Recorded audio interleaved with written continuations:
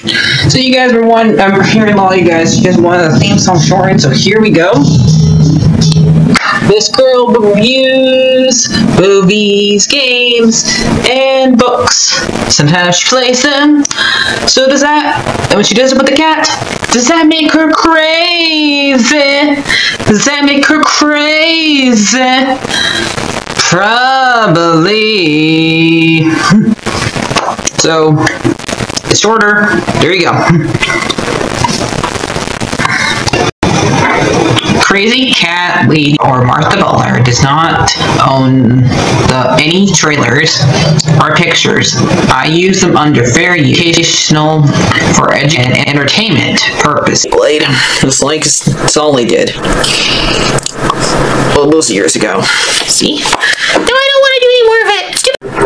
Alright, since I don't know when I'm going to see the fourth one, whatever that will be, because I haven't gone to the movie in a while. So, whenever it comes on streaming, if I'm lucky, I'll probably see that one on streaming. Besides, that one's not that big a deal for me to see in theaters. Probably see on Peacock or Netflix.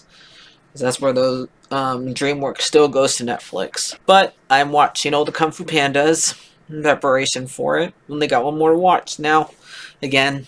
So the second one really does have the best jokes. I still laugh at this one after, even though it's been like forever since I watched this. And this is a joke that I laughed at. Well, here it is. And Shazam, I think you're copying this joke from it. Here you go.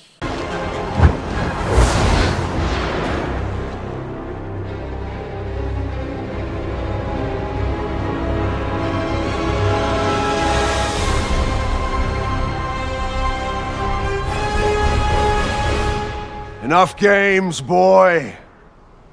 You think a pack of children can... What? Prepare yourself for a hot... Wait, what? You... Shen! A panda stands between you and your destiny.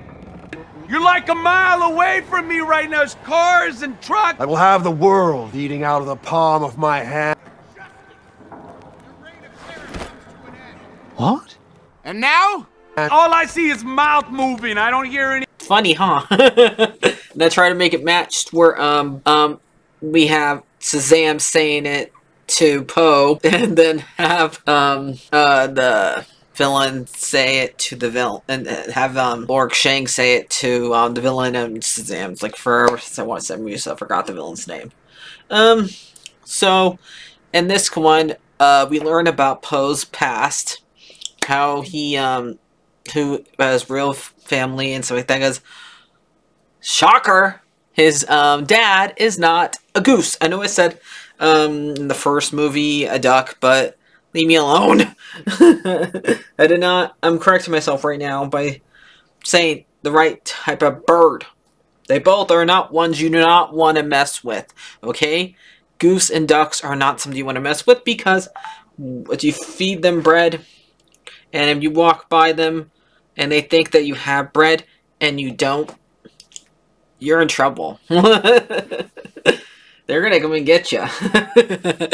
So yeah, let's leave those type of birds alone. So yeah. Anyway, so those ducks. I forgot what I was talking about. So we got Gary Oldman's character, who's playing, and he is one who's the bad guy in this. He killed all the pandas in that part of China, because we find out at the very end of the movie they're not all dead. So yay! And I like these parts when they're like showing the Poe's past, because it's 2D. That part's really cool. It's just like how the beginning of it, when they had all them, when he's like having his little dream, and that part was 2D in the first movie. So,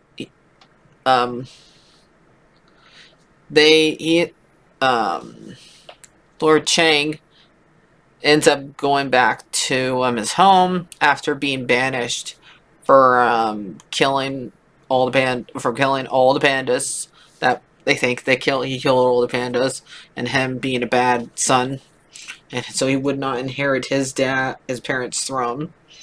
And he comes back to come and get the throne. And we have the Stuarts, Rhino, Lord Rhino, Lord Crocodile, and Lord Ox. And he ends up killing Rhino with a cannon. And this is like when they just were when China was discovering gunpowder. So when you discover gunpowder, who needs Kung Fu? Because really, when gunpowder came around, all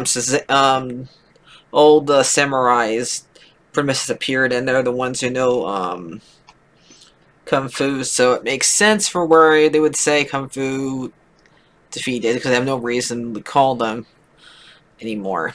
So they get called there after they hear about Lord Rhino being killed, and all of them go, all but Shifu. Shifu is pretty much as bad as many lines as the Furious Five, except for Tigress. Tigress has the one that's the most lines, because she is helping Po through his turmoil he's going through this movie, and being there for him. The fact that he can't sleep, and he has to learn how to do inner peace by because Shifu wants him to use the guide a raindrop down to the water. I try to catch it. It's basically like you ever seen Karate Kid, where Mr. Miyagi was trying to catch a fly with a chopstick. And he ends up doing it. So yeah. Well, Daniel ends up doing it. So yeah. And he gets mad at him for being like. So yeah. And it kind of reminds me of that. And right before he leaves, Po ends up seeing like a vision of his mom. His mom like puts him inside the radish bowl, and he goes and asks his dad about it, and his dad tells him he's adopted. Derp de derp, you're a goose. He's a panda. That is not how things work. And he explains to him that he found him a radish thing, and he realizes I'm not to cook radishes anymore, but as noodles, because Po likes radishes. And that scene's really cute. And after that, they end up leaving. And then we have like a little scene where Po has to learn how to sneak. But he can't sneak very well because he's a panda. And he has to go inside of one of those dragon costumes that they wear during festivals over in China. And they end up going for that way and having all the wolves be eaten by the costume, and then scaring one of the rabbit children. And after that, they all get captured because Po surrenders, and he has to meet his most scariest enemy in the world. In fact, it's all of our scariest enemies. You know what that is? Stairs. And stairs always win. Because you can't go upstairs without you going, I will beat you next time, stairs. I will go up the stairs and not go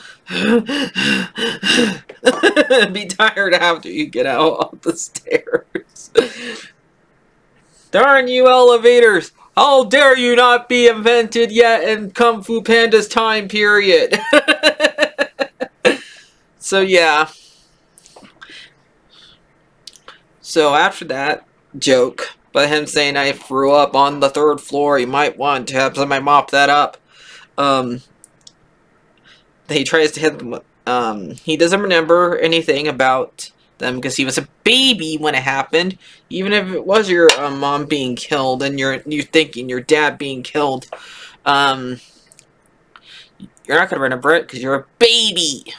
It's like asking Harry Potter, do you remember when your how what was like having your parents die until you have that the mentors do it, remind you about it.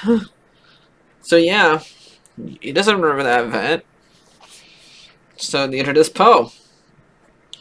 And he doesn't know why he's why he's here. He doesn't know why he wants revenge, because he thinks that he wants revenge to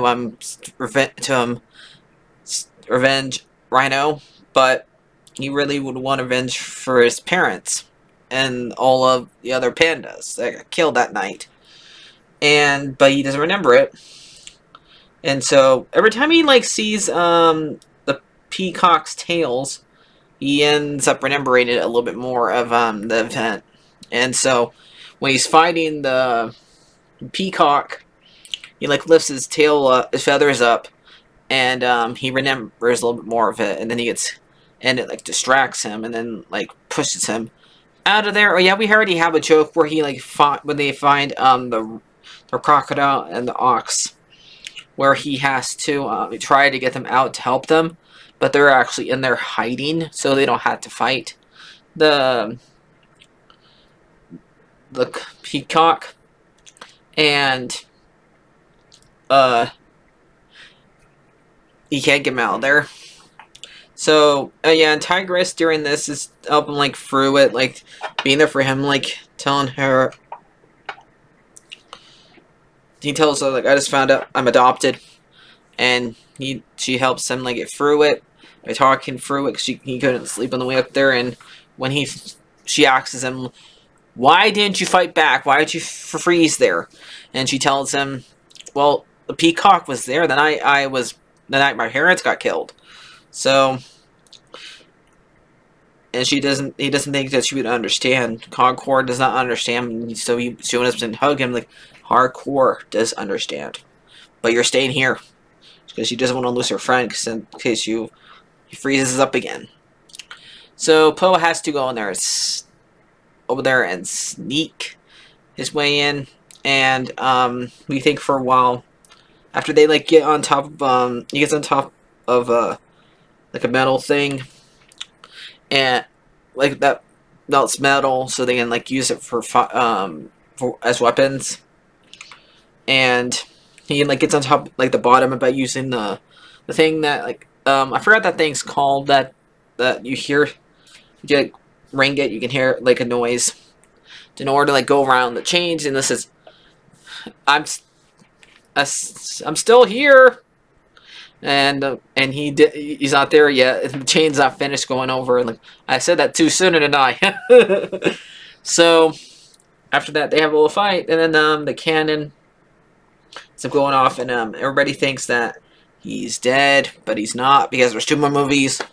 And the goat, who foretold that the peacock would be defeated by a black and white creature, and saves him from the river and helps him remember about his past by him having to be at the village where he was born. And he ends up guiding the dew to the ground, like Shifu told him, to unlock inner peace. And then he goes back after he realizes that how his mom died in one of the best scenes in the movie. And then we had that joke where I already showed you earlier that he's trying to tell him, I'm coming to get you, but the peacock can't hear him. And the peacock's saying, what? I can't hear you! And so yeah. After that, they end up fighting, and the cannon ends up going off. Shifu ends up getting the crocodile and the ox to help, and they end up all fighting. Po says, "You're awesome," and then the fire goes off and exploding. Oh yeah, and there's also another joke where the peacock says it's the year of the peacock, but it's like in the middle of the year, so because you don't know, China's New Year's falls on February 22nd. So yeah. And their animals are the ones who every single year it's a different animal, but peacock is not one of the animals that they have.